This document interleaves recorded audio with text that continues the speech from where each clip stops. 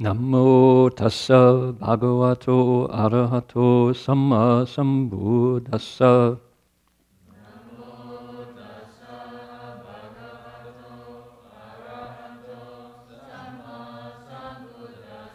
Homage to the blessed, noble, and perfectly enlightened one.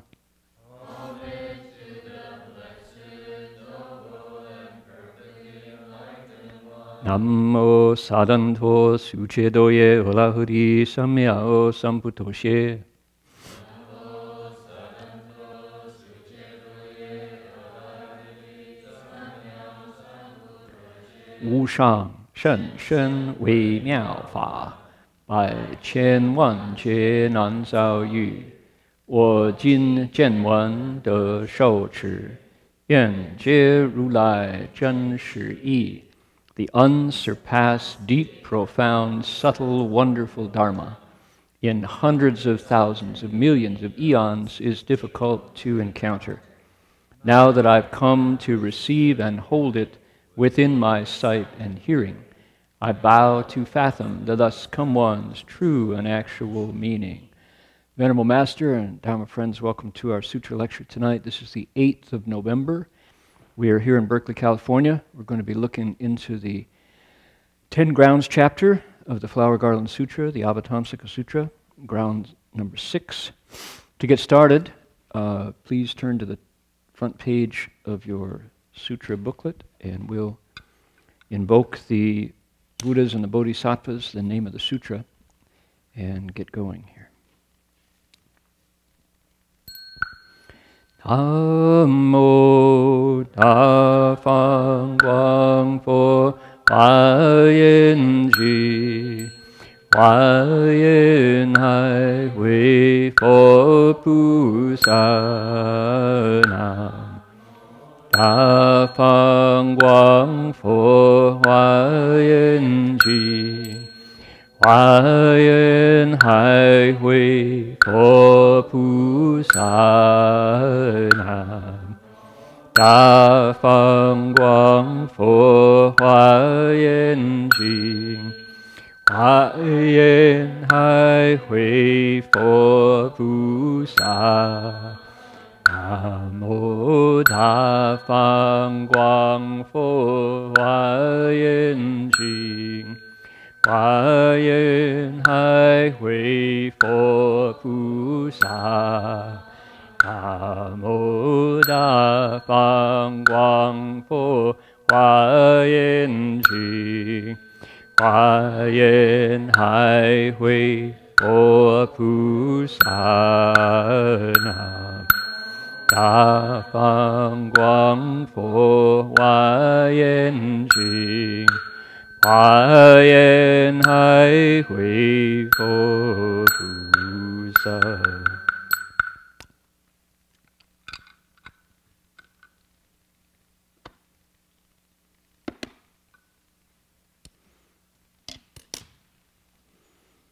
Okay, please turn to page 12 and 13.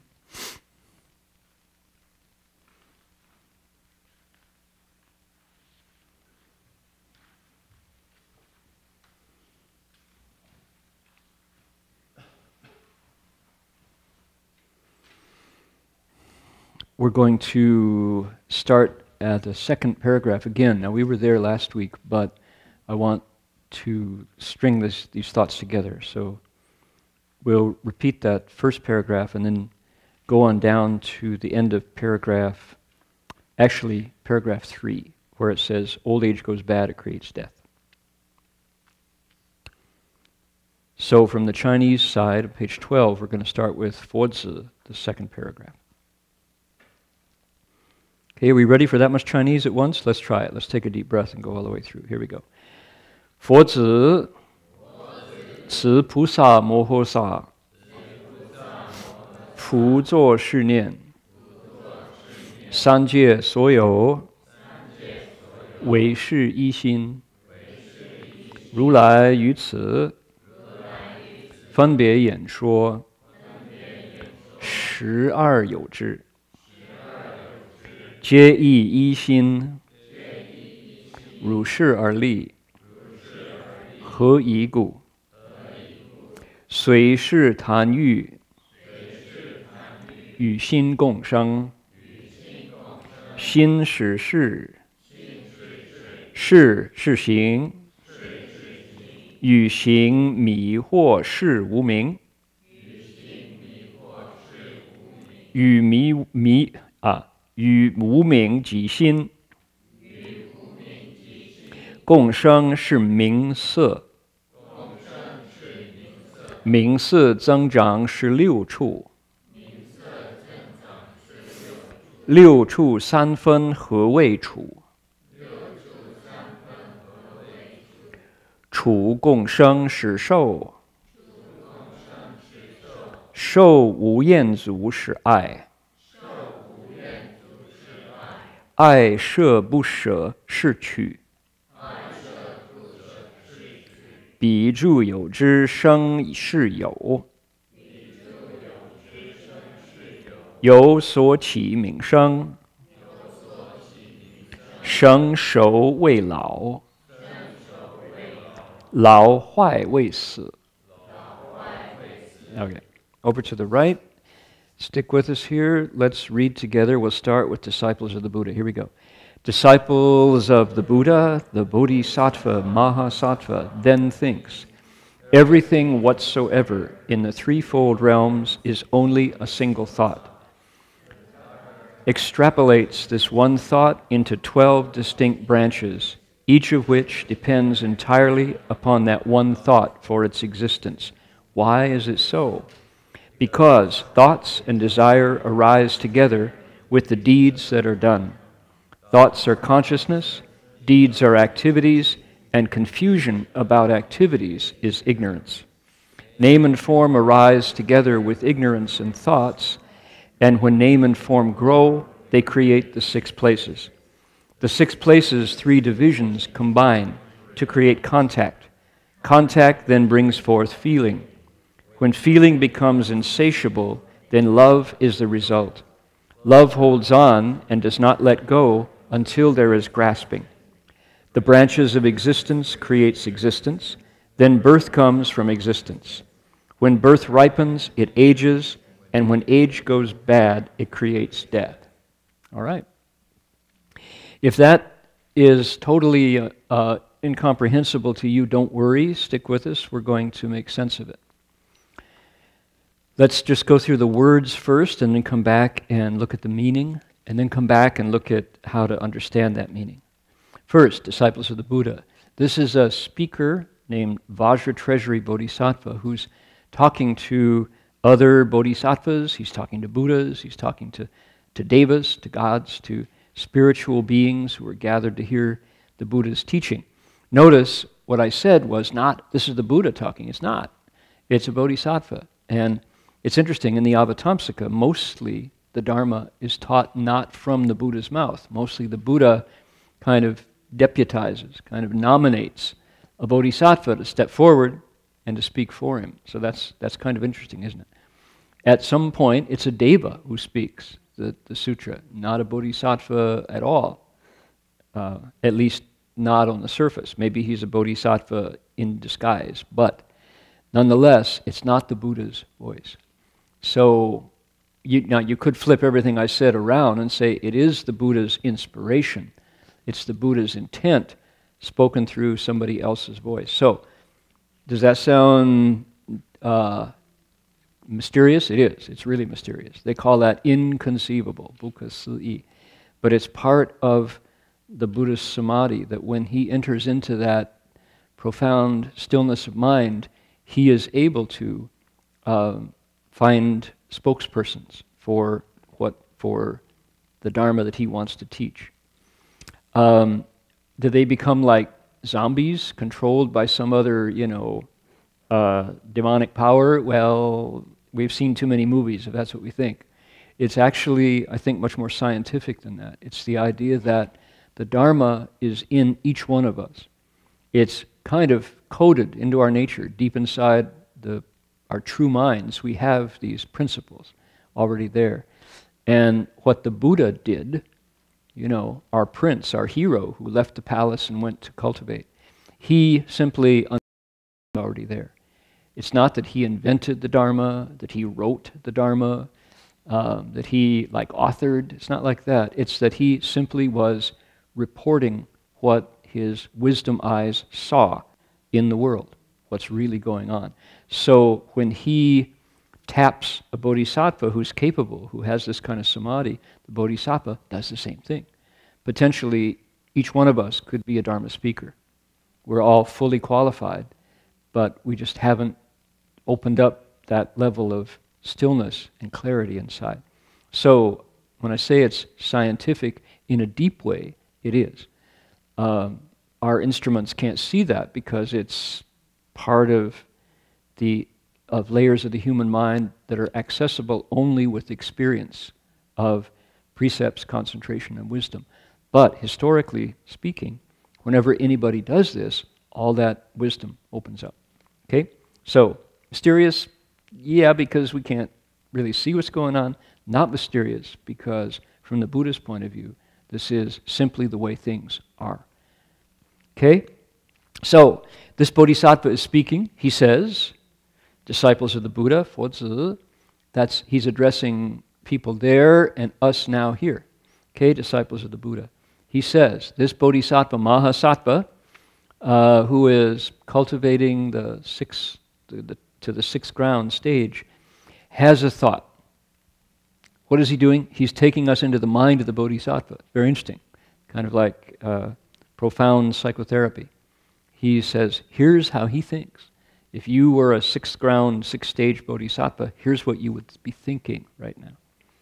You would be thinking, Sanjaya Soyo, everything whatsoever in the universe. What are the Sanjaya, the three realms? That's another way of describing the universe. The desire realm, the form realm, and the formless realm. Everything that exists in those realms, Wei Shi Yi Xin.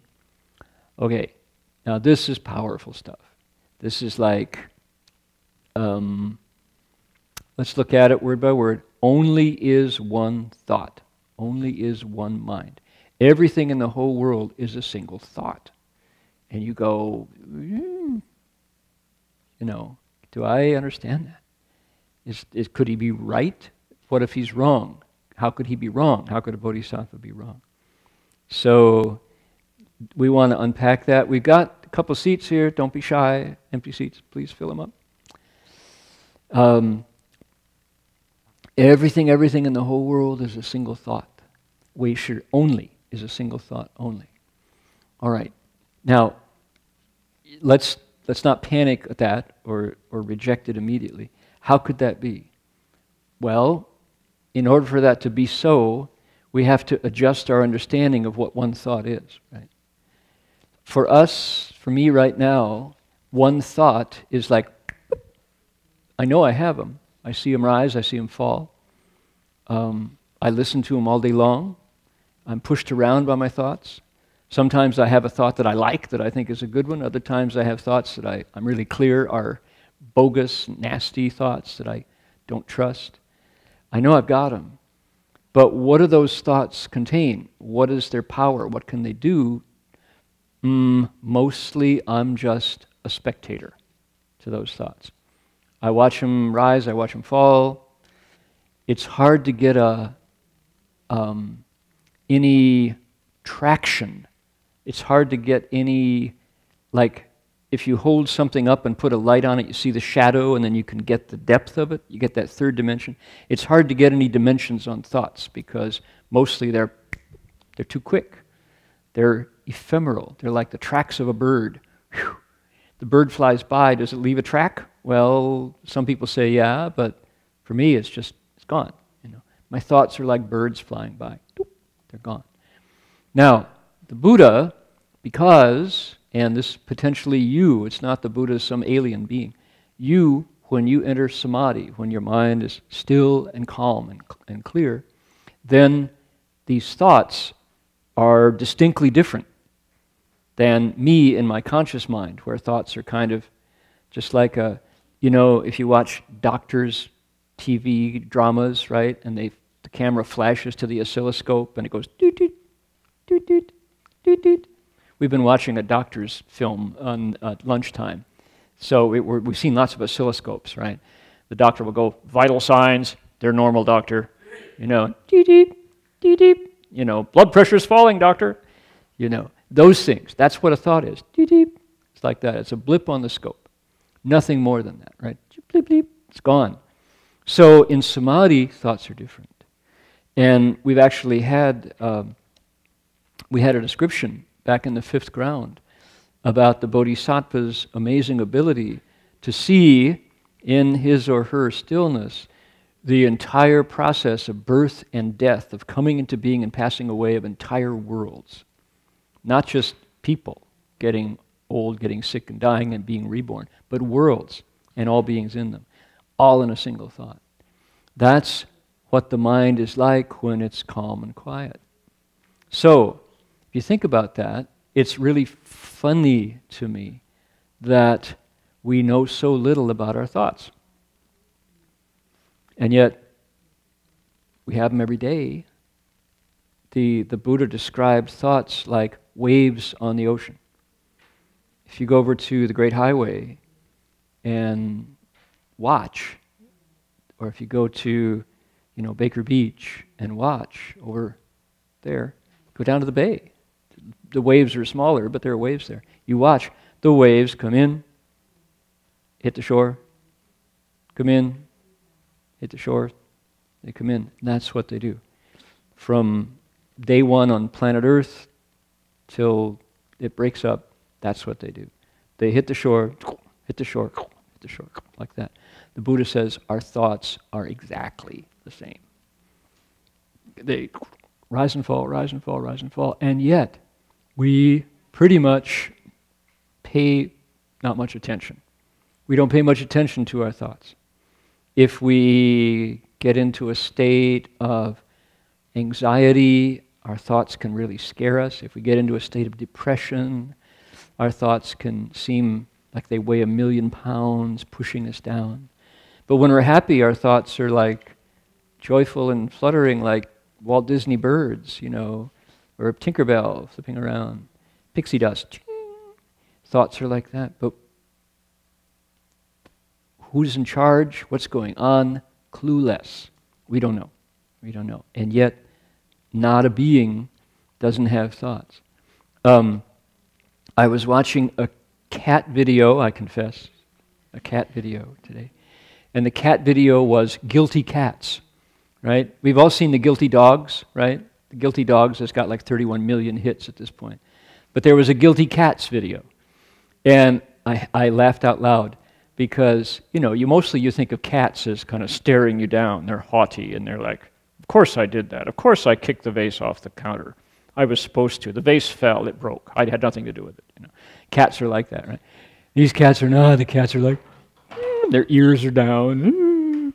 Very, very funny. The cat is having thoughts. Obviously, the cat is having thoughts that I shouldn't have done that. Damn it, I'm caught. I'm red-handed. You know? I hope they don't take away my kibble. So the cat is like, obviously, everything about the cat is like crunched in. They know they made a mistake. There's thoughts happening in the cat.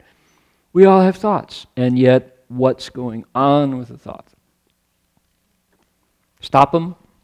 You don't stop waves on the ocean. You're going to stop your thoughts? Yeah, die. And then your thoughts stop. Before that, no. And yet, we don't know. We just don't know. We'll go to war to destroy countries, to blow up bridges and buildings and overthrow government. We won't get involved with our thoughts. We don't want to get our hands dirty. Until somebody manifests like truly neurotic behavior. Neurosis, psychosis, paranoia, schizophrenia, all of the mental illnesses, right? And then what do? Give them a pill. Feed them a chemical to suppress them. Make the symptoms go away and you're happy. So, clueless. We're totally clueless. Everything in the entire world, 唯是一心, single thought only. What do you make of that? It's like, the Buddha's onto something. Tell me more? No. Who gives us that clue? Who shows where to start going into your thoughts? Well, interestingly enough, in the midst of this, the Buddha never ever said, okay, if you want to find out about thoughts, come to me. You know, I've got an appointment Thursday afternoon from 4 to 5, fill out the forms. No, he said, sit still, watch your character, calm down your habits, you'll tune into your thoughts. You're qualified, competent, and have everything you need to deal with your thoughts. Sit still, watch them rise, watch them fall. Don't take them as real, however, they contain everything. Keep watching. Don't pay attention to them, but don't ignore them either. That's just how subtle and complex it is, right? Right. The Buddha did not say, I'm the thought wrangler. He said, you are in charge. Watch them rise and fall. Tune in, because that's where the action is. So, that's so interesting. Take them seriously, don't attach to them. That's this double message we get. Buddha says, what? Everything in the threefold realms is just one thought. The planet around you, the world you live in, your moods, your emotions, your spouse, your lunch, your vehicles, one thought. All contained in one thought. Here's how it breaks down if you want to look at it clinically, he says. If you want to take a kind of a geeky mind, you want to take a nerd's approach to this, tell me more about that one thought. Give me the schematic, right?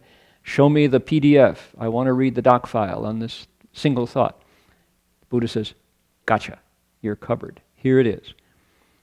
I'm going to extrapolate. Extrapolate means I'm going to stretch that single thought into 12 distinct, it says, branch. Doesn't have to be branches. It could be steps. It could be categories. It could be items.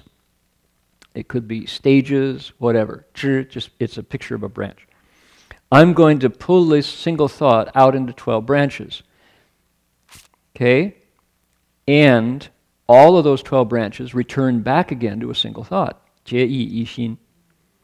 Okay? Jie yi xin. Is that 4 first tones in a row? Yeah. Jie yi xin. All of those 12 branches return to one thought. Ru shi er li. That's how they're set up. Okay, so what do we have here? We have a lecture by, it's actually a kind of a tech talk, It's a class. We have instructions from the original master psychotherapist. This person has been spelunking in his mind, and he knows how it's built. I remember driving with my parents through New Hampshire. We were on our way to Quebec. And maybe I guess it was Vermont. We were on Highway 7 going north. And this was a really mountainous section. We had to go through the Green Mountains. And the way they had built the highway was they just blasted. They blasted through the mountain and used a really, really sharp shovel, a huge crane, a Caterpillar tractor or something, so that wherever the highway had gone, it's as if they had taken a big spoon and just scooped out the roadbed from the mountain. Because, why? On both sides of the highway, we had 2 lanes, there were 2 lanes in the median. On both sides, the road, the side of the road was in layers, just like a layer cake, right? Just like cornbread that has layers in it. Cornbread doesn't have layers. What has layers? Like a birthday cake, right? You cut through and there's like layer, layer, layer. And you could see, if you were like a geologist, it was a field day, because you could see the rock changes color. Here's shale, here's sand, here's granite, here's, what are they? Fossils, and just sliced right through cleanly. So you could see that the ground is layered like a cake. And you might say, this is the Mesozoic, and this is the Paleolithic, and these different ages of humanity going up the mountainside. And it was so cool, because you go, wow, I wish we could stop, and I'd love to look at this. What is that? layer upon layer. Here's a million years, here's a million years, here's a million years, and there's up at the top are trees, pine trees. So very cool. That's the way you could look at you get an insight into the age of the earth, and you're rolling down the highway at the same time. So here the Buddha is saying, okay, you want to see the geological strata of the mind? Here we go. We're going to scrape through, and you get to take a look. So here's what he's doing. He's saying there are 12 branches that the mind is made on. Each depends entirely upon the one thought. The substance of all those strata is mind. Okay, so we're back to that basic question, what is mind, right? The Buddha is not telling us what it is, he's telling us how it works. How it works. Okay, let's take a side step here for just a second. There's a fascinating way that the Chinese have traditionally looked at knowledge. I don't know if anybody wants to write their master's thesis on this, please give me a credit in the acknowledgments. There's an amazing way of approaching knowledge that the Chinese have used for centuries, and it's called 体相用. So if you want to know what something is, you're met by something new and different, you ask 3 questions. You say, what's it made of? 2, what does it look like? And 3, what does it do? And by answering those 3 questions, you pretty much know what something is, right? Ti, substance, body. What's it made of? Is it made of animal, vegetable, mineral? Okay, and once you answer that question, you've got the stuff of it. And then xiang, what does it look like outside? As your senses look at that, you think, oh, it's red, it's bright, it's soft. You start looking at it, and it's bigger than a bread box, smaller than a whale. So xiang, what's its appearance? So what's it made of? What's its appearance? And then the third one is yong. You say, what does it do? How does it react? How does it move? Is it stationary? What's its velocity, right? Does it make noise? Does it bite? Will it stick me if I pick it up? So, 体相用, substance, appearance, and function. Sometimes they added a fourth one, which is meaning. What's it called? Because when humans interact with it, we want to give it a name, right? Name and form. So, that's a very useful traditional way of looking at things you want to know about. How do you approach new? How does contact go to knowledge? Well, what's it made of? What's it look like? What's it do? What's it called? So, 体相用. So the Buddha's doing that. That's what he's doing here. And he's talking about how when you stretch a thought like that, and you have the wisdom and the stillness to see it clearly, you can distinguish 12 different layers inside that thought. And he's saying it matters a lot. It really counts to know about these, because why? Birth and death and suffering, or liberation from that suffering, is contained in there. If you see it clearly, if you then know how to deal with it, how to react to it, you can end suffering. If you don't, well, it's business as usual. Okay, so far so good. That's kind of that first paragraph. Okay, now from the words 随事贪欲 all the way down to 老坏为死 is the description of what those 12 branches do. Those are the 12 strata of a thought. And we're translating this as we go. It's been translated, but we haven't published this yet. Master Hua lectured on it back in the 1970s, And 40 years later, you know, we're bringing it out. And the English that you encounter on this page is what you call provisional, right? It's our best effort to date. It's open to further understanding. This is a rough draft, okay? Your participation is not only encouraged, it's invited. Okay, we want people to get involved in this because why? Number one, we want to know what it means. We really do. What do the Buddhists say? Now, why is it tricky? It's tricky because over on the left page, is that what the Buddha said? Nope. That's Chinese translators' best attempt at rendering Sanskrit. It was written down in an Indian language. Is the Indian language the words the Buddha spoke? Are those Indian language? Honestly, we don't know. We don't know. He probably spoke something like Prakrit, which is one of the spoken forms in India at the time.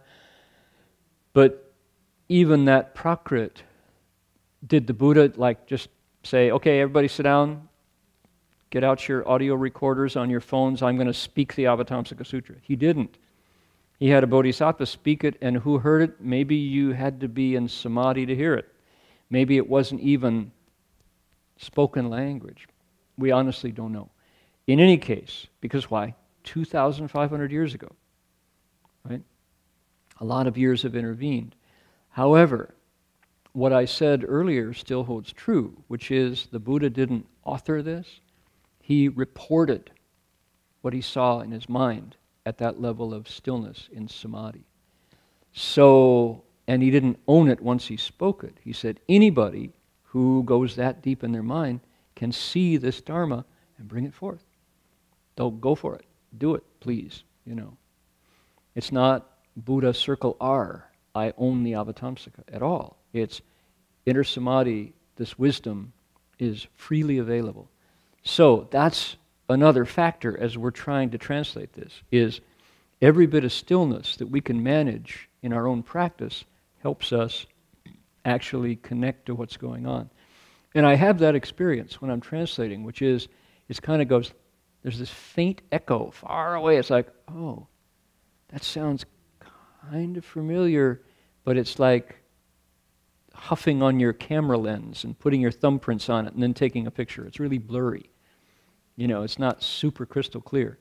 But as much stillness as you can muster in your meditation, that's how much the camera lens is polished off and this comes into focus.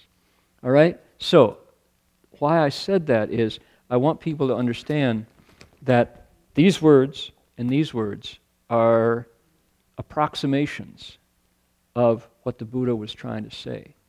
And that's why when we come here on a Saturday night or wherever you encounter the sutra, before we open it up, we sit down, get still, we request Dharma, we chant the name of the Buddhas and the Bodhisattvas for their light, for their inspiration and their aid, and then we try our best, you know, sincerely to say, what's going on here?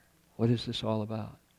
So, our teacher, Master Hua, said that was so important to do that he did it every single night that he was physically in America. And if he wasn't in America, wherever he was, he did it there. He said, we have to turn the Dharma wheel. These insights are too important to just leave in a, you know, in a bookshelf over there or over there. You got to open them up, quiet your mind, and try your best. Because why? If you can understand this, your life changes. Things are different. Okay? So, here we are, trying to make sense. He could have given us a list. He could have done ignorance conditions activities, activities conditions consciousness, consciousness conditions name and form condition the six entrance of the six. He could have done the 12 like we did last week. Last week we threw it up on the screen so you could see the traditional classical way of describing the 12 links. But now we have it in a different form. It's kind of like the Buddha shuffled the cards in a different way, if we have that metaphor. Somebody who's good at card tricks, the cards seem to kind of turn like water and they flutter around, and you see this hand and they flutter around, and snap, snap, snap, oh, pick a card, oh, put it back in. The same Dharma is coming out in a different form. This is a prose way of talking about the 12 links. It's not a list.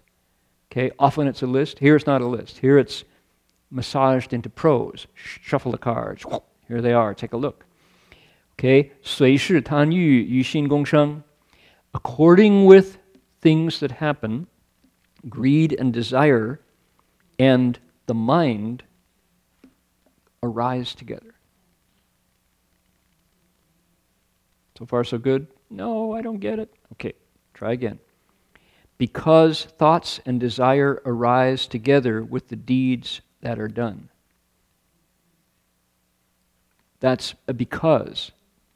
What is the because answering? It's answering the question above. Why does everything come from a single thought? Okay, how come that's true? The answer is that's true because when you do things, when we do things, in other words, what? Activities, guess what happens? Thoughts and desire come up. Out of stillness, out of nothing going on, out of everything being in harmony and balance, we do stuff. We go out and kill somebody violently for food, something. We get together and kill a mastodon, or we trap a squirrel into a pit and kill it with slingshots. We go to war with our neighbor. We elect a lot of Republicans into the Congress. No, wait. Don't say that kind of thing. Stop that. Erase it.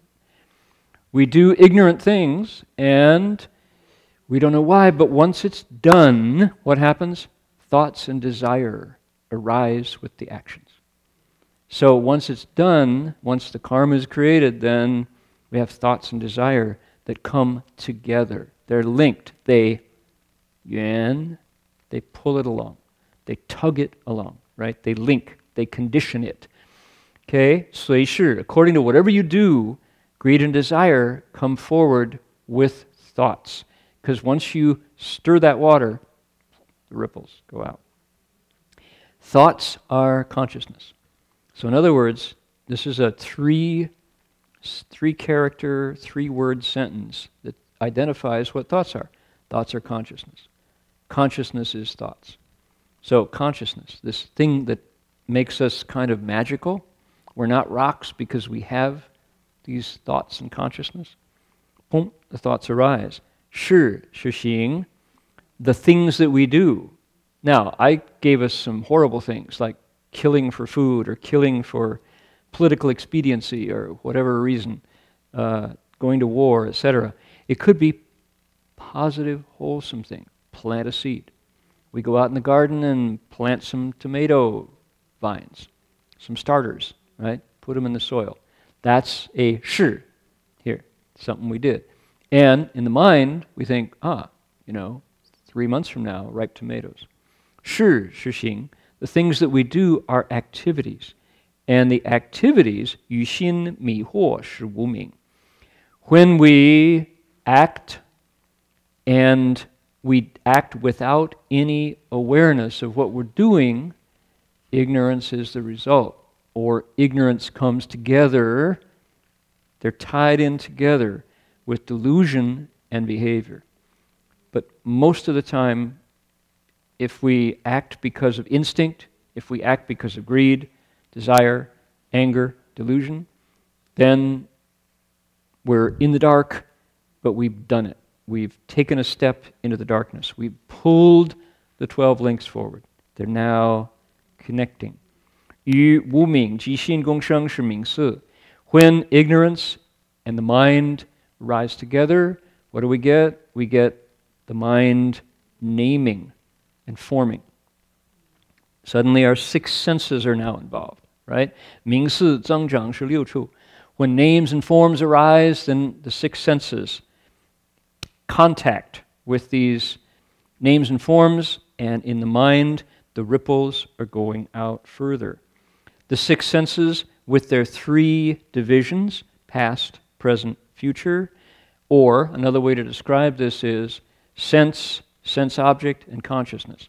Eye, sight, awareness of the sight. Ear, sound, awareness of the sound.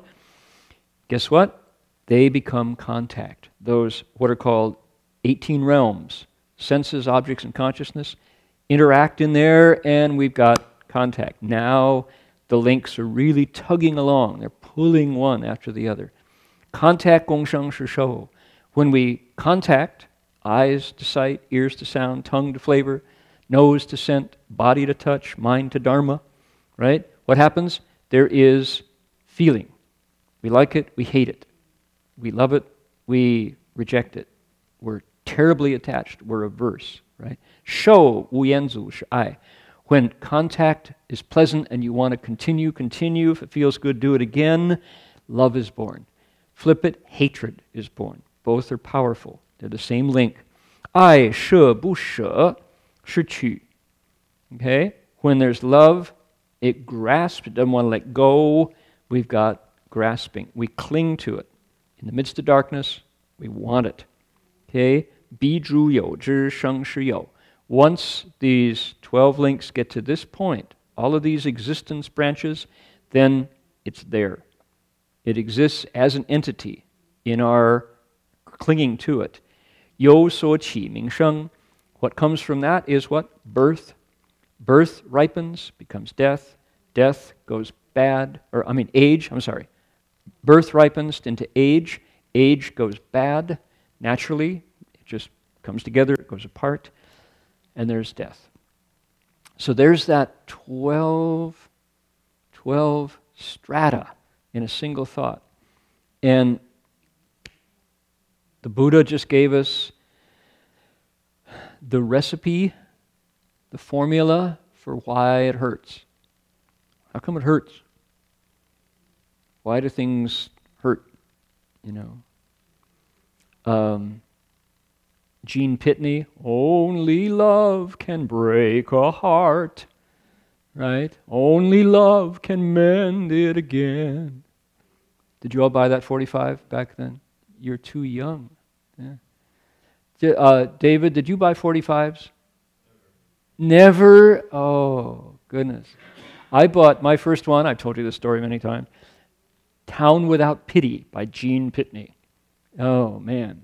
I took it to Don Freeborn's dance party in 6th grade, and I was a hit because I had the hot new 45. Took all my allowance from cutting the grass and bought Town Without Pity by Gene. Oh, it isn't very pretty what a town without pity can do. Gene Pitney, look it up. It's on YouTube, guaranteed. And the second one I ever bought was Joey D and the Starlighters singing Peppermint Twist Part 2. That was really hot. Peppermint Twist. So, how did I get on to buying 45? You gotta, if you give a digression, Jin Chuan Shi, you gotta find your way back as soon as you digress. Otherwise, what's that? Why it hurts. Thank you, Alan. Someone's paying attention. It hurts because those 45s are no longer popular 6 weeks later, and you've got this suddenly unpopular piece of vinyl, Throw it in your collection, you got to go buy another one. Cut more grass, get those quarters, take it to Durdell's Stars of Tomorrow music store and buy the next hot one, because that's how the marketplace works.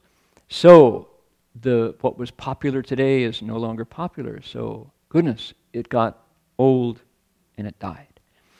So this is the Buddha's description of that process.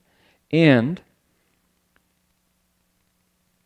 it's fascinating because he just took the big spoon, the big shovel, and took a big scoop out of this thing that we call thoughts, and showed us that if you look, how do they say? Not convexly, if you look, how do I describe this? If you're looking down on something, it seems one-dimensional. if you know how Google Earth changes, you can slide it this way, suddenly you realize you were just looking at the top, and if you spin it and look sideways, oh, it's really deep. This has dimension to it. Our thoughts are exactly like that. They shoot by, and we kind of go, yeah, let me tell you what I just thought. And I know I just had it there a minute ago. It's right on the tip of my tongue. Wait, don't tell me. Right? And it's gone. Because those thoughts, looking at them this way, the Buddha says, look here, 12 layers to each thought. And they are super powerful because they bring us happiness, grief, joy, despair, all in a single thought. And, important to note, it's true for everybody. It's true for everybody who ever lived. This process of thinking, linking one to the other, is mechanical. It's not personal. This is so impersonal. This is a science text. The Buddhist, he might as well be describing how, seeds sprout in a jar. Everybody do that science experiment at home? All of you kindergarten, first, second, and third grade teachers, science class, right? You take a alfalfa seed and moisten it and put it under a wet paper towel and keep it wet, and you look and there's this little green thing, and then it comes out and the green blossom, step by step. That was in the little seed all along, right? The Buddha's saying exactly like that. This is exactly what's there. It's a recipe. If you open the can, pour the can into the saucepan, turn the heat on in the stove and stir it occasionally, and you salt and pepper it, and it comes out and it's tomato soup, hot and yummy. And if you just look at the can, it doesn't look yummy at all, right? You have to open it, heat it, season it, and it's really good. It's mechanical. It's a mechanical process, okay? Here's the Buddha's wisdom. Now, is there compassion here? This is pure prajna wisdom. Plenty of seats down front. Don't be shy. 很多位子，请坐，请坐. All right. So, this is not compassion's sound. This is wisdom's sound. The Buddha is unpacking it for us and saying, do you recognize this? Well, probably not until you sit still. But anybody who sits still long enough can verify exactly what's happening. This is exactly what's happening. And it's happening to every creature that has thought. Not just every human, but, Adolf Hitler, everybody's favorite whipping boy. He had these thoughts running through his mind. Jesus had these thoughts running through his mind. Jesus of Nazareth, right? Your grandmother, your descendants will have these same processes going through. And the Buddha is saying, this is what I saw when I sat still long enough to look at thoughts. We're on page 12 and 13, our Shisanye. Okay? I've been talking so much trying to explain this. And I don't want to defend it. It's not that I have to speak on behalf of the Buddha. I want to open it and give people a chance. Because frankly, when I look at this, if my mind isn't steady and still, I bounce off it. It's like, donk. How could, 12 anything is too many. 12 links, no. You have a 3-link? I can do 3. But I don't want to do that. I want people to give it a chance. So that's why feel myself kind of apologizing for it. It's not. It's hard to approach from ordinary consciousness.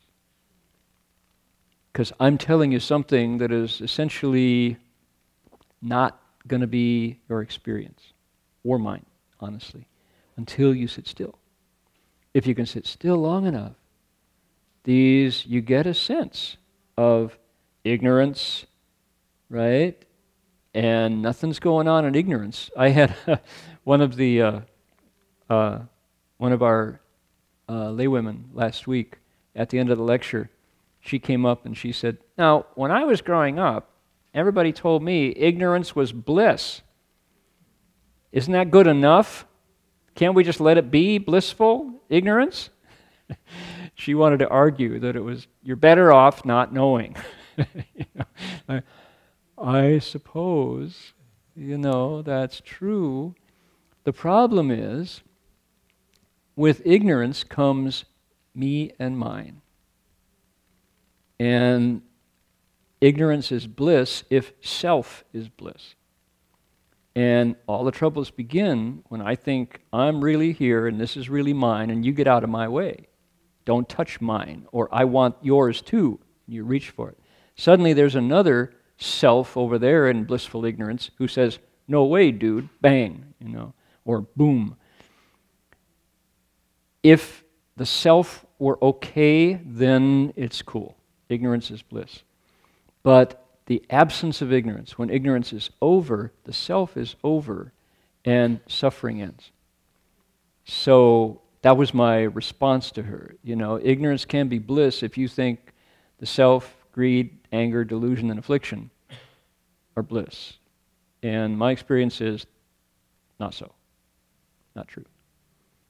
Okay, so ignorance is bliss. Common wisdom, lack common ordinary thinking, ignorance is bliss. The Buddha's wisdom, no, ignorance is suffering, and suffering is less than blissful. It's where all the mischief happens in the dark. So I get that. I get that when I'm sitting still and when I'm meditating, things are pretty good. I feel like I've finally found the center. I'm grounded and I can kind of set my burden down for as long as I'm sitting there. And then a thought arises and I think, wonder what's for lunch. And then I think, oh no, we forgot to call to tell them how many are going to be here. It's too late now. If I call, they probably already started cooking. It's too late if it's embarrassing. If they've already cooked, they've wasted money. It's your fault. You've just burned more blessings. Why didn't you think of it sooner?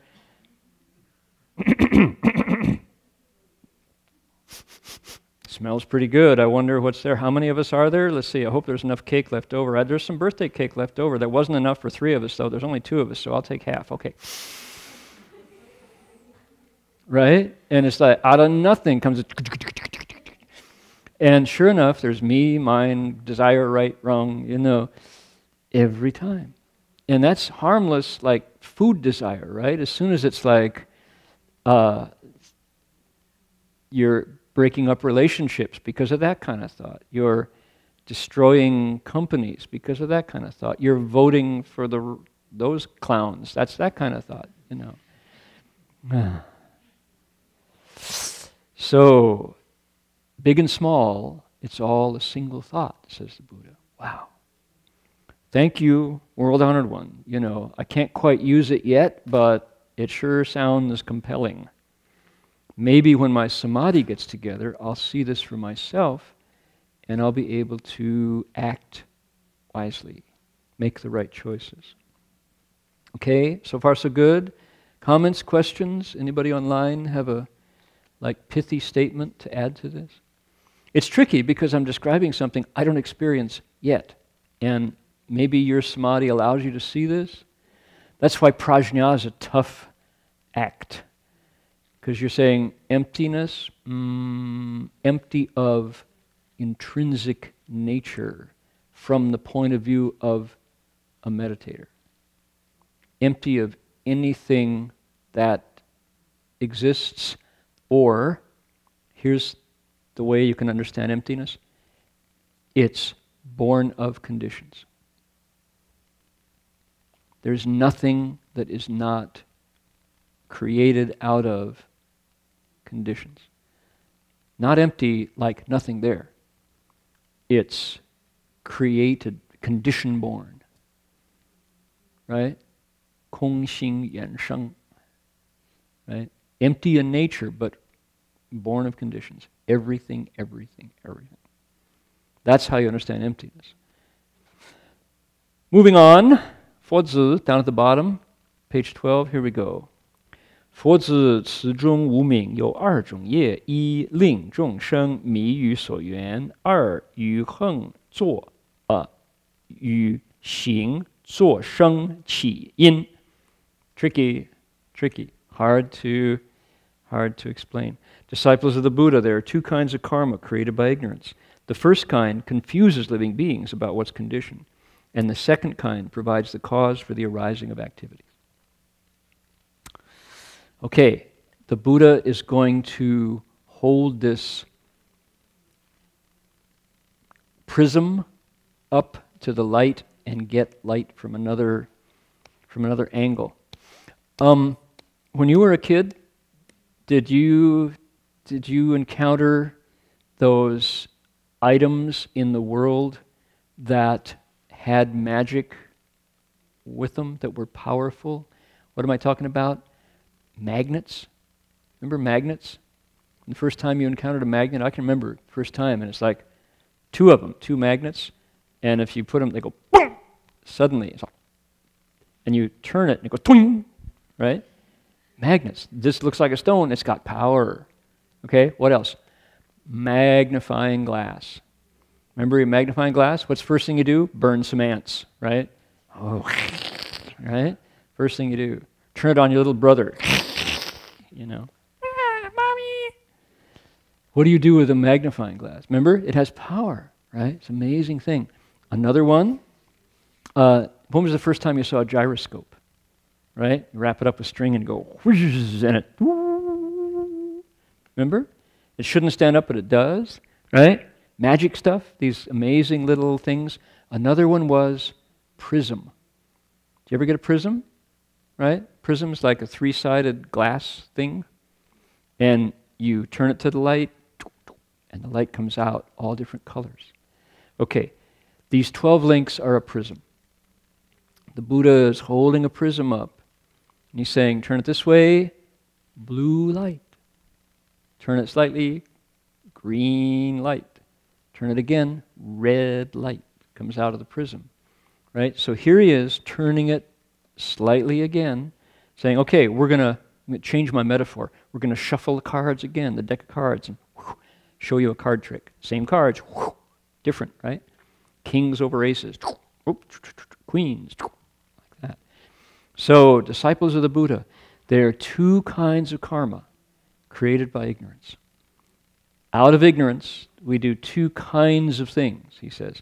The first kind is confusing to us.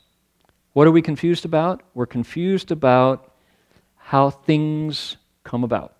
What is conditioned? We're confused about what it is. We're confused about what it is. Okay? And why? We're in the dark. We don't see it all. We see the view from on top, turn it sideways. Oh my God, it's this big. But we only saw it from on top. We didn't notice that it was really deep. Okay? Oh, it's way more complicated than I thought. Two, it has the function of pulling activities along. So it's got an identity, it's got a function too. It's got a ti and it's got a yong. Okay? A substance and a function. Okay, what do we mean? Here's an example. There's the karma coming out of ignorance. I remember really, really clearly being 16 years old, not quite 16. It was like, let's say it's September, and my birthday's in October, and I'm 16. As soon as you get your driver's license in Ohio, you are free. You have wheels. You are king of the road. You're out of here, right? The family station wagon. Ooh, Pontiac station wagon. You want to go, right? So you can't wait till you're 16. You can take your driver's test. And if you have a good dad, he teaches you how to parallel park. Then you get the book and you practice. You know, you learn the speed limits and what the signs mean, and when two cars meet at the intersection, who's got the right of way, and stuff like that, right? Because you're going to take that test. and they talk to each other about the test. Brothers, big brother tries to scare you. You're going to fail. You're going to fail. And then it's like the driver's test. When you get those keys, you're free. Freedom. And then you get your driver's license, and that's not enough. Family station wagon, that's not cool. You want your own wheels. You want your own car. And 16-year-olds are not known for their wisdom, their insight, their subtle understandings of the real world, right? You just want that car. You want the car bad. And so, boy, you got a paper route. You deliver newspapers. You save up your pennies, quarters, 50-cent pieces, dollars. You might get a car. And the car represents freedom. Freedom. So you work yourself to the bone to get that car, and it's probably a used Chevy, or something like that, but it's freedom. And then you get the car, and your dad says, well, what kind of insurance do you want? Insurance? Yeah. You don't drive a car without insurance. Nobody said anything about insurance. Well, what are you going to do if you run somebody over? Well, it's their fault, right? Not if they take it to court and sue you. You got the lawyer's fees? Oh, lawyers fees. Yeah, well, you get that car, as soon as you drive it away, it depreciates about, a third of its value. You want to sell it again, you want something better later, you don't get the full money for it. You get like 2/3, maybe. 2/3? But I bought it for this. What do you mean depreciates? Suddenly, freedom looks real different. Suddenly you realize, oh my God, having a car. Right? What about upkeep, maintenance, fuel, gas, oil? And maintenance, service. Oh, terrible, terrible. So occasionally, and that's just where the dad comes in, tough love. Tough love. I remember somebody named Tony Fee wanted a new car. Oh man, I remember that car. We had I don't know if Dad knew about that, but Tony and I had a long talk about a car. I remember, oh boy. I think I talked him out of it. Better you don't need to know, Dad. Ignorance is bliss in this case, so it's all right. I have a story. Graduated from university and needed a car. Now, I wasn't 16. I think I was 22, 23.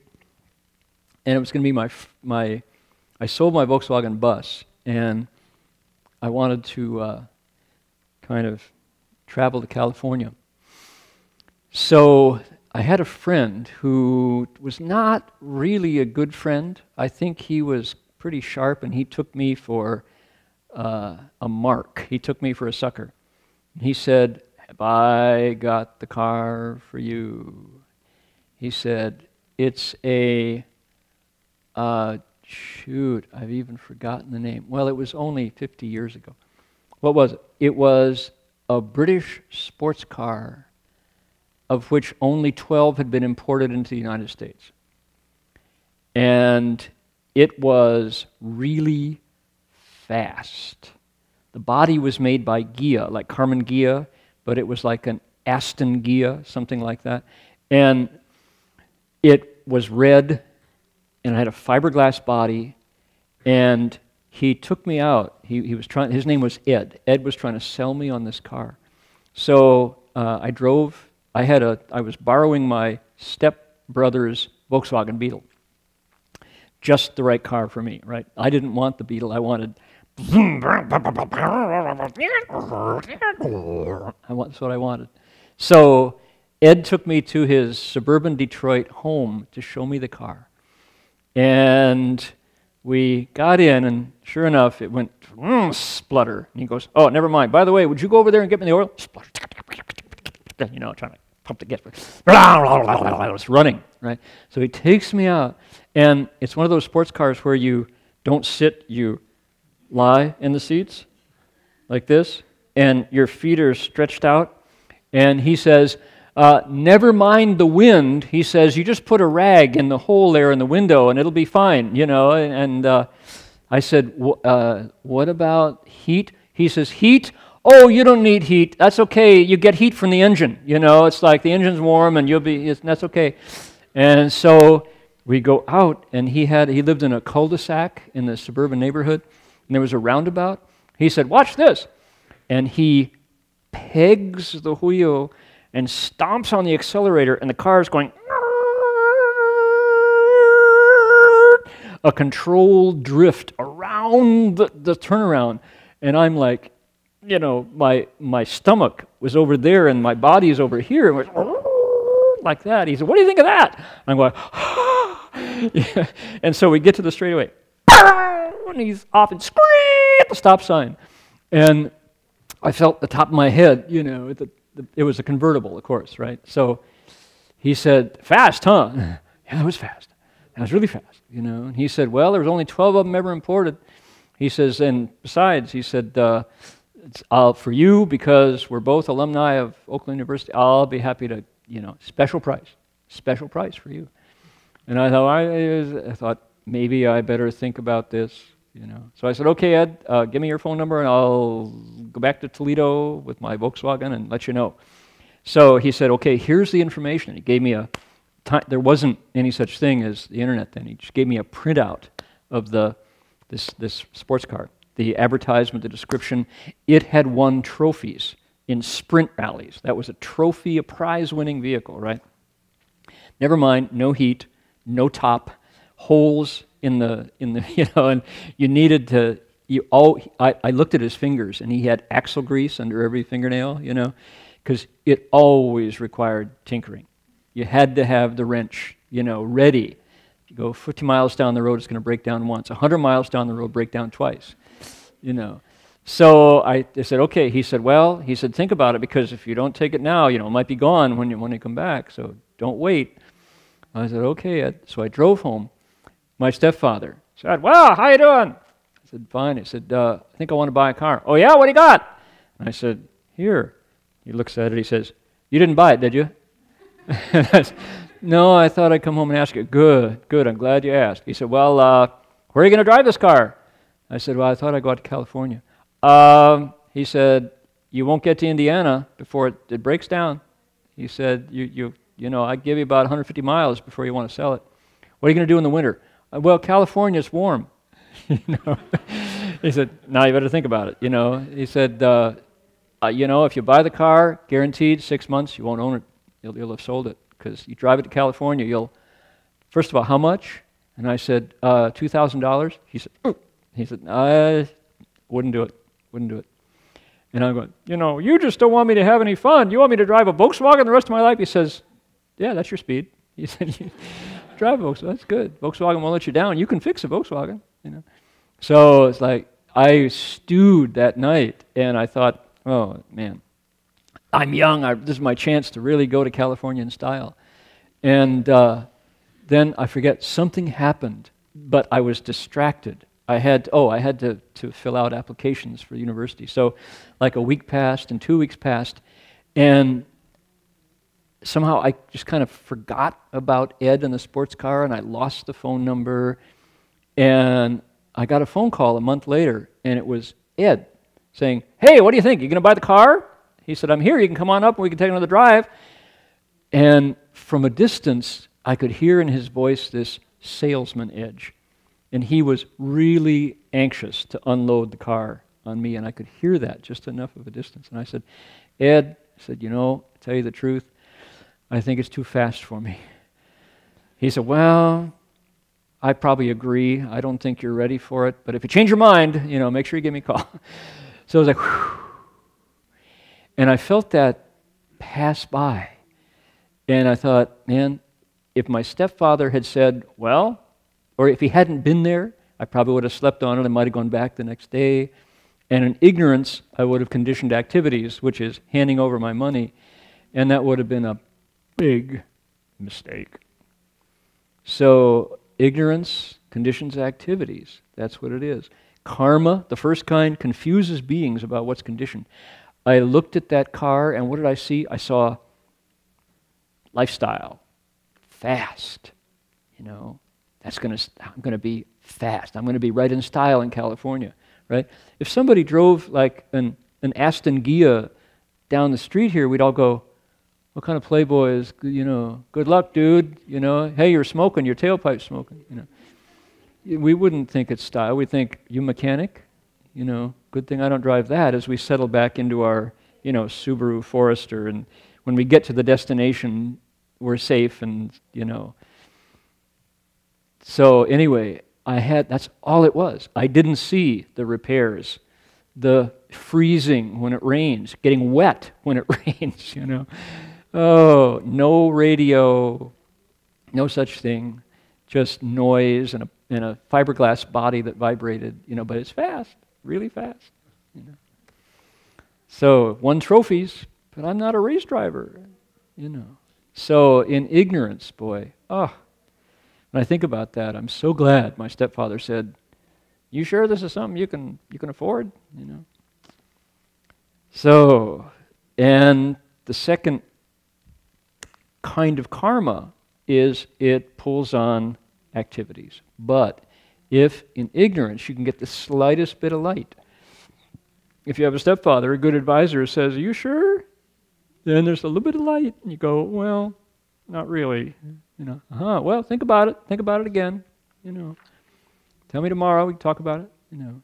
So I saved that. The thing I had out of it was the printout, the story of the famous car.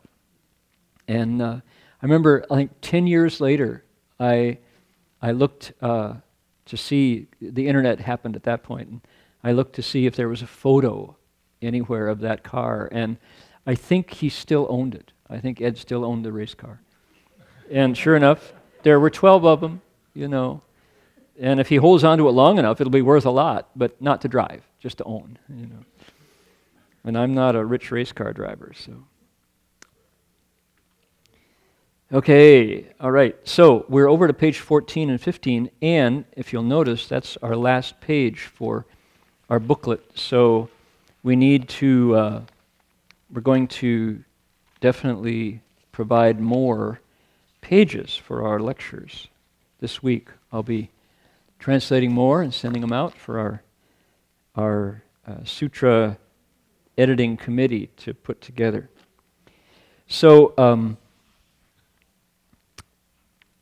these 12 links are so essential to understanding what's going on. And you'll notice that the Buddha in, or Vajra Treasury Bodhisattva is, he's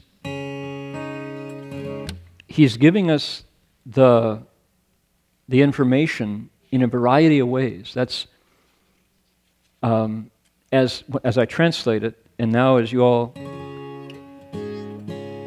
look at it, we're going to see the same list of 12 reshuffled and presented in different ways to keep it fresh.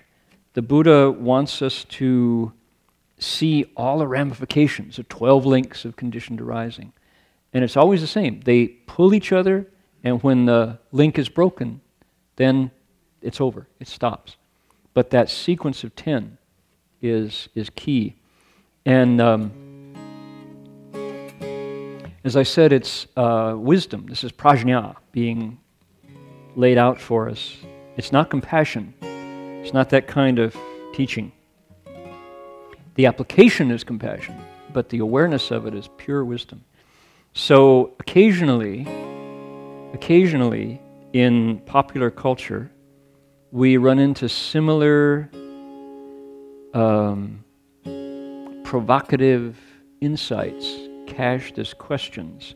And this is one of them. Back in 1963, if you had said Bob Dylan, some people would have gone, you mean Dylan Thomas, the poet? No, Bob Dylan. Bob Dylan. No, not Dylan. It's like a Y, Dylan, Bob Dylan, spelled with a Y. Never heard of him, right? And then some people would go, oh yeah, that song, right? Yeah, that song was really, I really like that song. And it's a song that asks 9 questions, and it puts them in our mind without the answer, but it provokes us to think.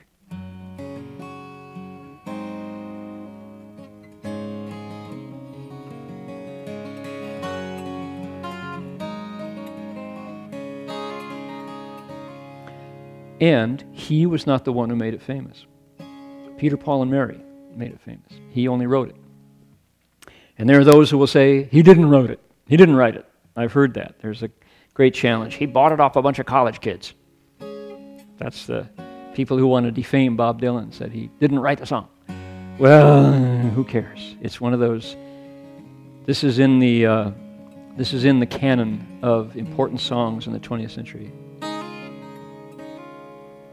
How many roads must a man walk down before you call him a man? Yes, and how many seas must the white dove sail before she sleeps in the sand? Yes, and how many times must the cannonballs fly before they are forever banned? The answer, my friend, is blowing in the wind. The answer is blowing in the wind. The chorus is the same every time. Y'all can join. It goes like this. The answer, my friend, is blowing in the wind. The answer is blowing in the wind.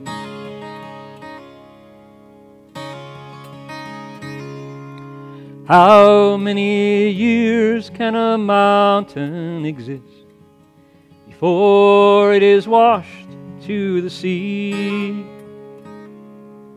How many years can some people exist before they're allowed to be free? How many times can a man turn his head pretending he just doesn't see? Here we go. The answer, my friend, is blowing in the wind. The answer is blowing in the wind.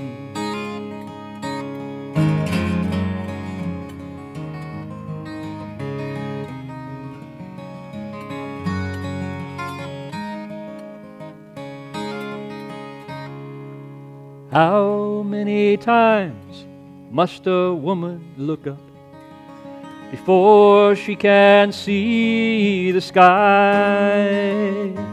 Yes, and how many ears must someone have before she can hear people cry? Yes, and how many deaths will it take till he knows that too many people have died? Join me. The answer, my friend, is blowing in the wind. The answer is blowing in the wind.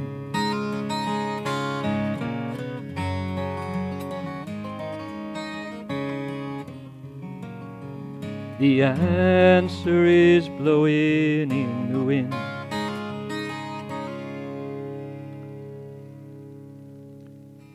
So those questions are no less important and no less unanswered than when they were first written, sung, published, made popular in 1963, 51 years ago.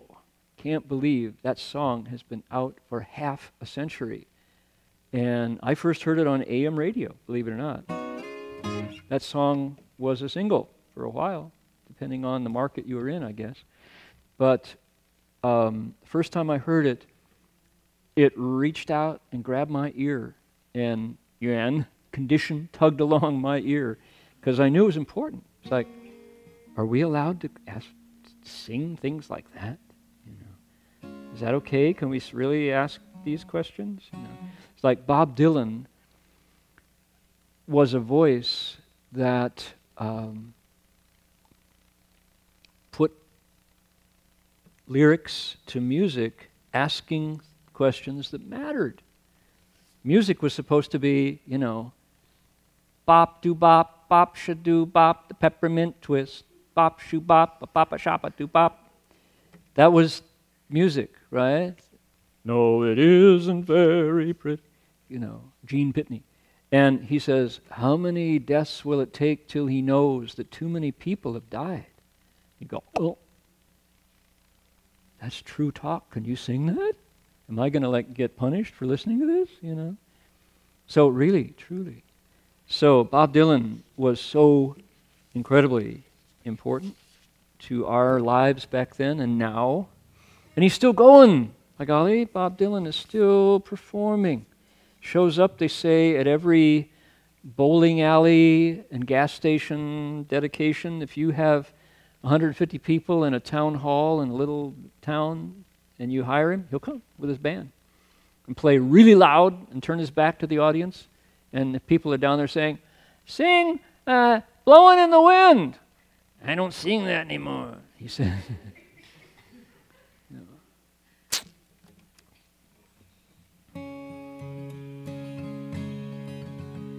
Oh, where have you been, my blue-eyed son? Oh, where have you been, my darling young one? I've stumbled on the side of 12 misty mountains. I've walked and I've crawled on 6 crooked highways.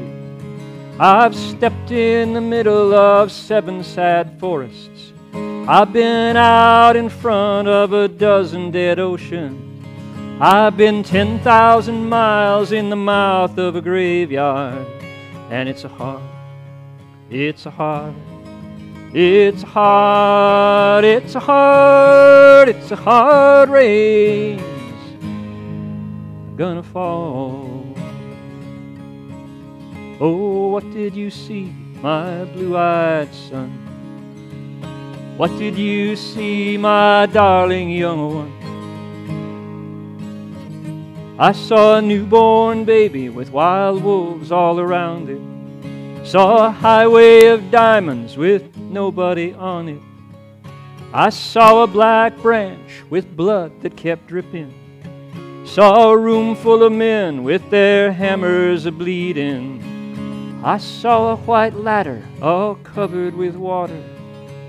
Saw 10,000 talkers whose tongues were all broken. I saw guns and sharp swords in the hands of young children. And it's a hard, it's a hard, it's a hard, it's a hard, it's a hard rain gonna fall.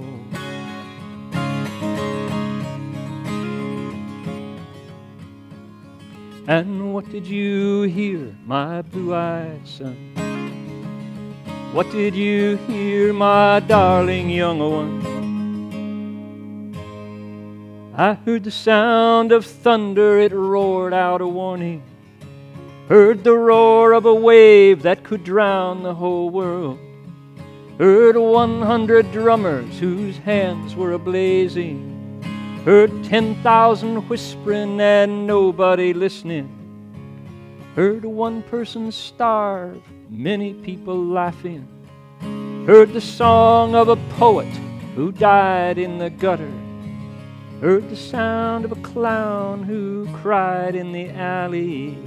And it's hard, it's hard, it's hard, it's a hard, it's a hard rain gonna fall.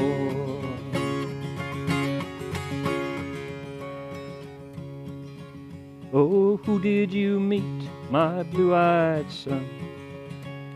Who did you meet, my darling young one? I met a young child beside a dead pony. I met a white man who walked a black dog. I met a young woman whose body was burning. I met a young girl, she gave me a rainbow. I met one man who was wounded in love. I met another man who was wounded with hatred. And it's hard, it's hard, it's hard, it's hard, it's a hard rain gonna fall.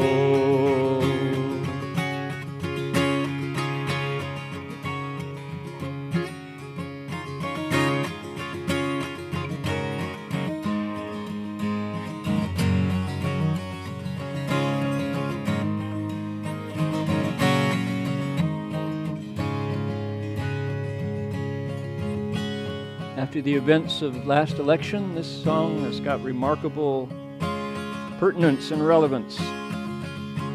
Oh, what'll you do now, my blue-eyed son? What'll you do now, my darling young one? I'm going back out for the rain starts a-falling. I'll walk to the depths of the deepest dark forest, where the people are many, their hands are all empty, where the pellets of poison are flooding the waters, where the home in the valley meets the damp, dirty prison, where the executioner's face is always well hidden, where hunger is ugly and souls are forgotten, where black is the color and none is the number.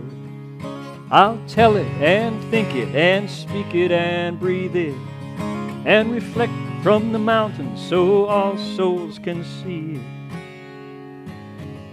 And I'll stand on the ocean until I start sinking, and I'll learn my song well before I start singing. It's a hard, it's a hard, it's a hard, it's a hard, it's a hard rain's gonna fall.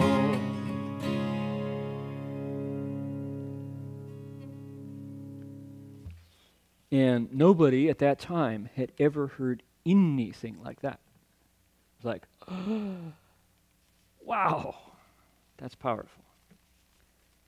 And you sing it now, it's just as powerful.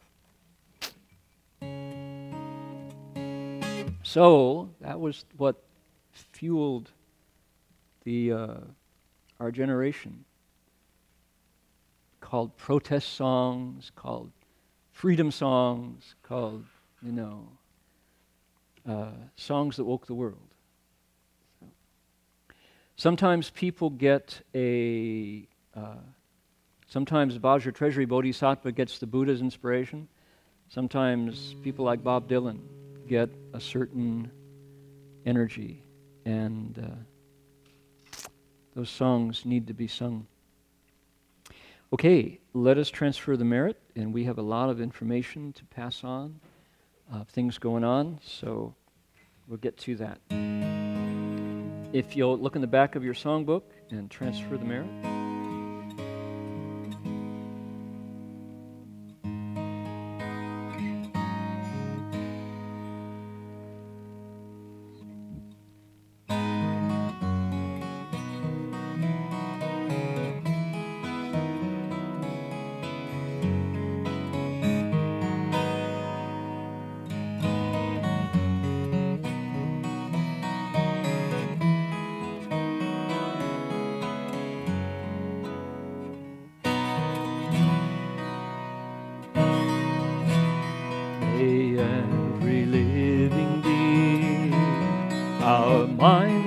As one and radiant with light, share the fruits of peace with hearts of goodness, luminous and bright.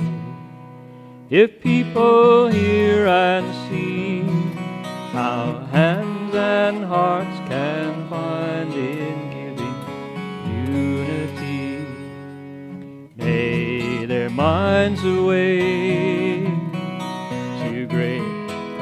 compassion, wisdom, and to joy. May kindness find reward. May all who sorrow leave their grief and pain. May this boundless light break the darkness of their endless night. Because our hearts are one, this world of pain turns into paradise. May all become compassionate and wise. May all become compassionate and wise.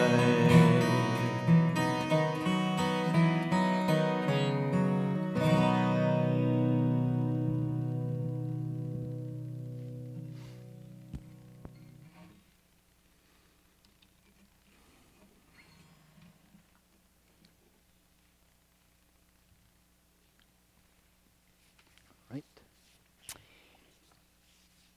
We have some announcements about our upcoming Buddha recitation weekend. It's 3 days around Thanksgiving, Friday, Saturday, Sunday.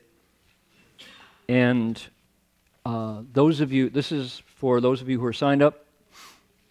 It's closed, sorry to say, coming up in a few weeks, but we are small here, so we have limited attendance. And those of you who are taking part, if you would like to put up a paiwei, a plaque, either for the Long Life Hall, the red plaques, or the Rebirth Hall, the yellow plaques, we're going to put up boards here. And you're invited, if you're signed up, to put up 2 temporary paiweis, 2 temporary plaques. Can be any combination. One would be 1 rebirth, 1 long life, 2 rebirths, 2 long lives, up to you. This is the sheet, and Jin Fo Shi will be holding on to this, and so you go talk to him, put your name down and what kind, and then we'll make out the plaque. They're temporary. They will be sent off at the end of the 3rd day. Okay? So there that is. 2, we have the schedules for the 3 days, Friday, Saturday, Sunday. These are going to be posted on the bulletin boards. You can take a look. And yes, there will be 1 hour per day dedicated to the ancient method of reciting the Buddha's name, which is survives at Donglin Si. And people who are legislating and lobbying to not do that because Shifu didn't teach it, I think you have a short memory or an inaccurate memory. Because why? Shifu didn't teach us. Shifu didn't play Dharma instruments. He said, you guys figure it out. So what we came up with was our version of what we saw in Taiwan, which is one way to do it, but it's our American version. Shifu didn't play Dharma instruments. He and Master Zhengyan together, I mean separately, but both, didn't play Dharma instruments because too many monks and nuns spent all their time ganjing chan, hustling sutras and repentances for money, right? So Shifu said, you all figure it out. To say that's the way we do it, wrong. That's not it's the way we're temporarily doing it. To fight over how you recite the Buddha's name misses the whole point. Okay? To say this is Shifu's way, it's not Shifu's way. It's what we came up with. It works. It's okay. We like it. It's not the only way. Right? Donglin Si is where Buddha recitation has been alive for. You go to Donglin Si and you see the names of the people who've recited the Buddha's name there, and you get all the lofty monks of the past 900 years written there. How do they do it? That's the way they do it. It's not the way Shifu taught us. Okay? And people who stake their reputation, there's the way, everything else is wrong. Well, fighting over the Buddha recitation doesn't get you there. Okay? So Try something a little different. How do you do it? When I recite the Buddha's name in my mind, I do it my own way. Right? It's a little different. So just try it. Try it. You might like it. You might like it. And we're doing it for an hour because why? People are, we're used to one way. It's not the only way. There's many ways. And the most important thing is, can you get single-minded? Can you recite it until you and the Buddha's name become one? That's the thing to pay attention to. Not what music do you use, how many times you breathe. Get over it. Fighting over the Buddha's name is going to increase your afflictions. That's not the point, is it? But to cite Shifu as the way it's always done is historically inaccurate. That's not what happened. If you weren't there, take it from me, I was there. Okay? So, we're going to do that for 1 hour. It's going to be 1 to 2 in the afternoon. We're going to use the old Donglin Si method. It's a different method. It's a good method. I kind of like it because it brings in more oxygen. But I don't know if, and it also has one advantage, one big advantage, which is we follow the tape. And when we follow the tape, we're always on pitch. It doesn't drop and drop and drop and drop and drop. When we do it our way, Shifu's way, which is not Shifu's way, we wind up, and then somebody goes, Nami, and oh, thank you. It's kind of built in. So this is nice because the monks on the tape who we follow, because it's not easy. It's a traditional way. They're always right back up to pitch, and so we can always, we don't have that problem. Okay, so you'll take a look at these, and it involves how many periods? Oh, the important thing to know is on the first day, Friday, at 8 to 9 in the morning, we're going to transmit the Ba Guan Zai Jie, the Eightfold Precepts. If you want to take those precepts, first morning, you can choose to take them for 3 days, for 1 day, your whole life if you want, but mostly not, mostly 24 hours. If you're going to take it your whole life, let me know first, okay? And we'll check it out, and talk to your spouse, make sure it's okay. And we will alternate sitting, walking, reciting, okay? The morning is the long life transference. Afternoon is the rebirth transference. So, and it goes into the evening with lectures. So, okay, here they will be. Anything else to point out? Alan?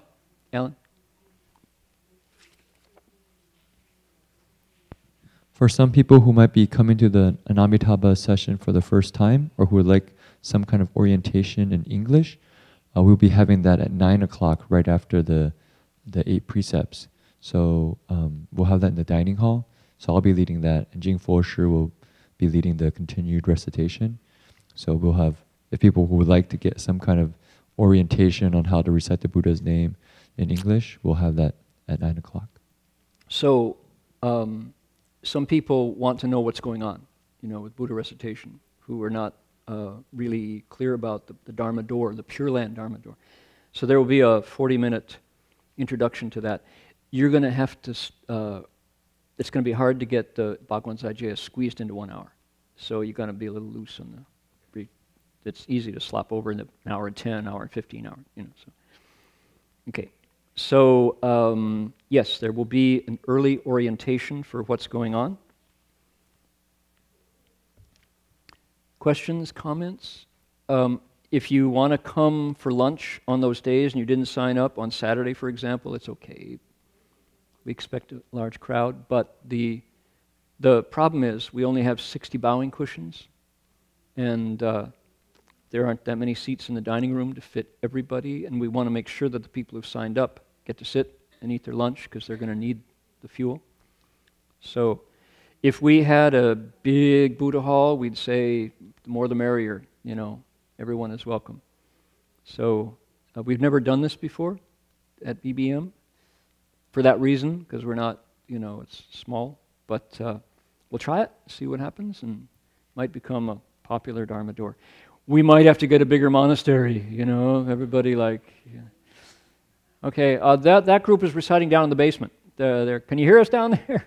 Turn the camera this way. Good. Closed circuit. I don't know. City of Berkeley, can you imagine? There's this old church. They're going to tear it down and make a Buddhist place. Berkeley Planning Department goes, Buddhist, huh? Okay, I think I'll go meditate over there. Yeah, Berkeley. So, okay, I think that's it. Other information? Tuesday, if anybody's in San Francisco over at the Presidio Chapel, come and hear me speak a Dharma talk at the Veterans Day Interfaith Service. I get 10 minutes. Speak Dharma.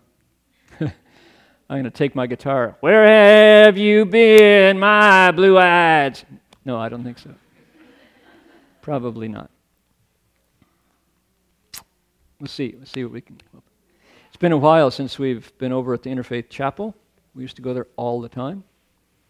Remember? Phil, you were, yeah, all these. A lot of us went over there. So. Okay, that's going to be at 11 o'clock on Tuesday morning at the Presidio Chapel, if anybody's around. Okay, I have something to show you. We're going to bring the screen down, and I think it's really important that we don't get through the night without seeing what you're about to see.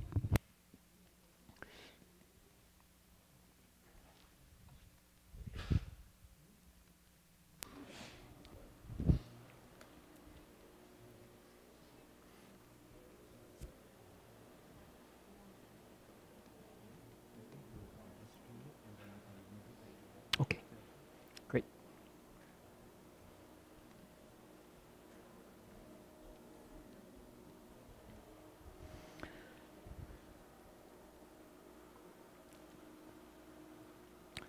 Look who's coming down here.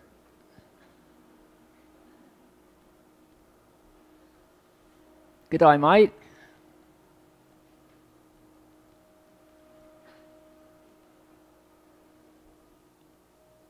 Ali the Kookaburra.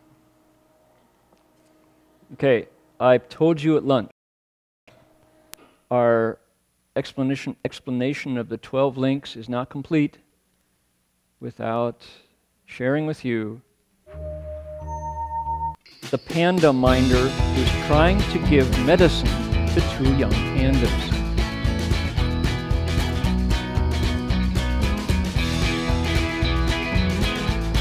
He's got it in a syringe, and he's trying to put it into their mouths with a syringe.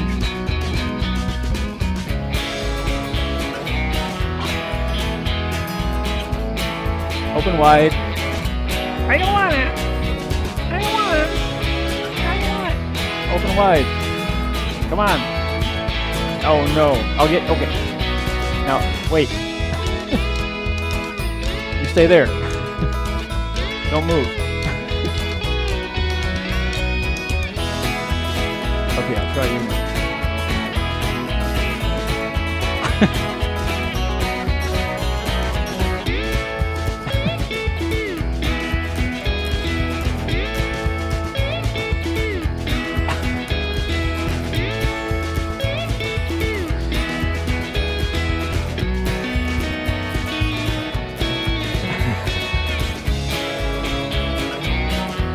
Okay, I got one.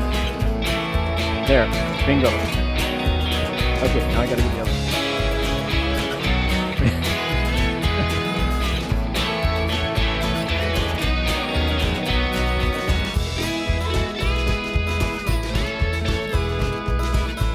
Now I got it. Okay. Oh. Oh, there's my chance. Score. He doesn't like it. Oh. Wait a minute, he likes it too much. Oh, wait.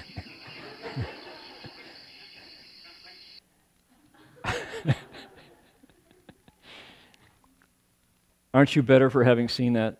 Okay, right. Sometimes you just have to watch the video. Okay. Where's the screen? There we go. That's it, and see you all next week for the next round of 12 links. What's that? Didn't hear? The guilty cats. It's 4 minutes long, and there's only 2 of them that are really guilty. The other ones are giving you a catitude, you know. So. You'll have to look up guilty cats yourself. Okay, 食道之进，非道在退，在善而从，不善而改。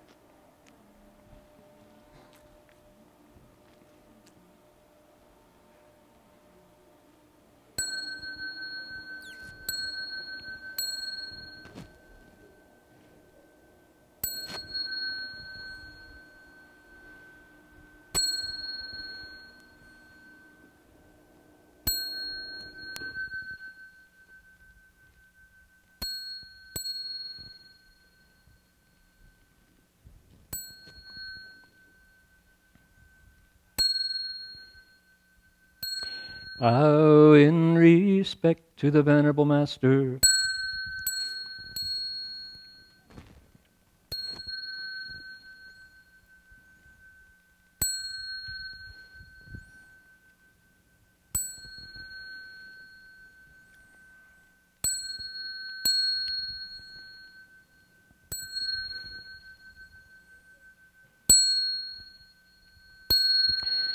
Namo Tha Phang